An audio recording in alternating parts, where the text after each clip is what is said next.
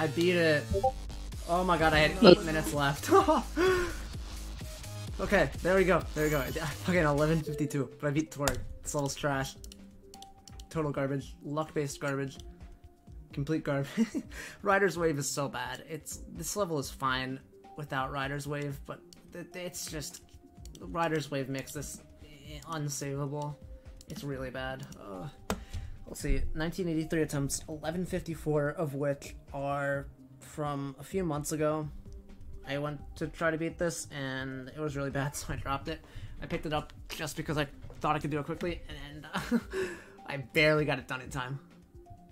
So yeah, that's Torgue. Definitely would not recommend this level. It is not fun. So yeah, at least I got my 7 extremes in a week. Yeah, I did 1 extreme a day for the past 7 days.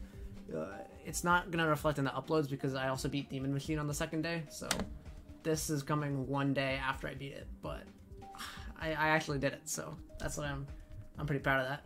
GG.